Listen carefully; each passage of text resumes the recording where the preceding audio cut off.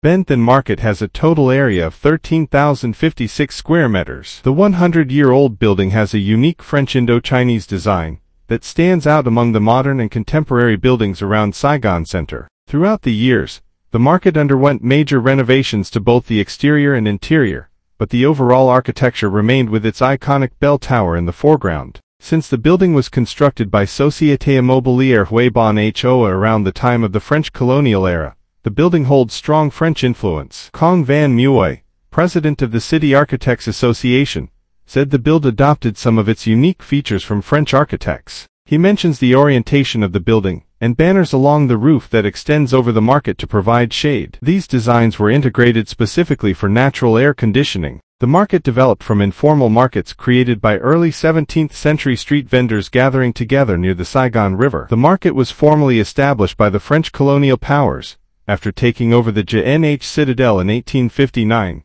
See Citadel of Saigon. This market was destroyed by fire in 1870 and rebuilt to become Saigon's largest market. In 1912 the market was moved to a new building and called the New Benthan Market to distinguish over its predecessor. The building was renovated in 1985. The original market started out in the early 17th century as an informal wet market founded by local street vendors. When the neighboring Jadin Citadel was overthrown by French imperialists in 1859, the market was properly constructed and declared a formal establishment along French colonial lines. The original structure included a wooden thatched roof, which would later be destroyed by fire in 1870, was rebuilt to become called Les Centrales.